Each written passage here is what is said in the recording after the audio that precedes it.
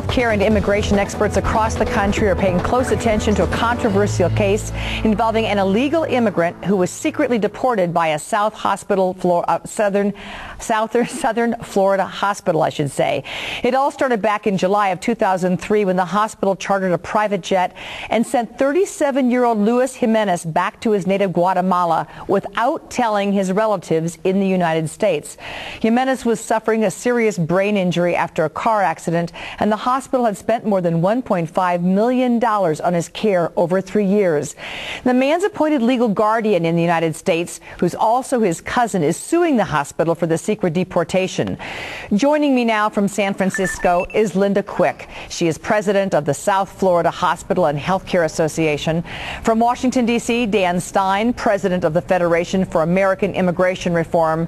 And from San Antonio, Texas, Luis Vera, who is legal advisor to the League of United Latin American Citizens. To bring Dan Stein in, because I want to take a listen for a second to what President Obama said just a day or so ago about this kind of problem. If we can roll that clip.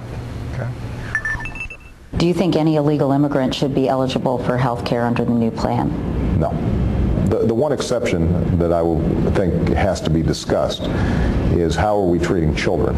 Partly because if you've got children who may be here illegally but are still in playgrounds and at schools and potentially are passing on illnesses and communicable diseases that aren't getting vaccinated.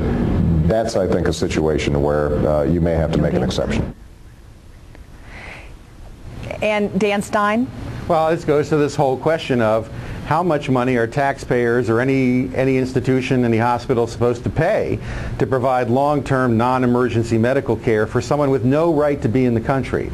And, you know, the president needs to take a look at the Democratic plan in the House because it doesn't contain a proscription against illegal aliens getting health care in the public plan, and it doesn't contain a proper verification procedure to ensure that illegal aliens are not also providing, getting the eligibility credits, the discount credits, so affordability credits.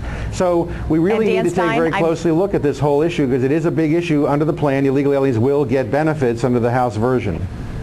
And on that note, I'd like to thank Linda, Dan, and Louis for all joining me today.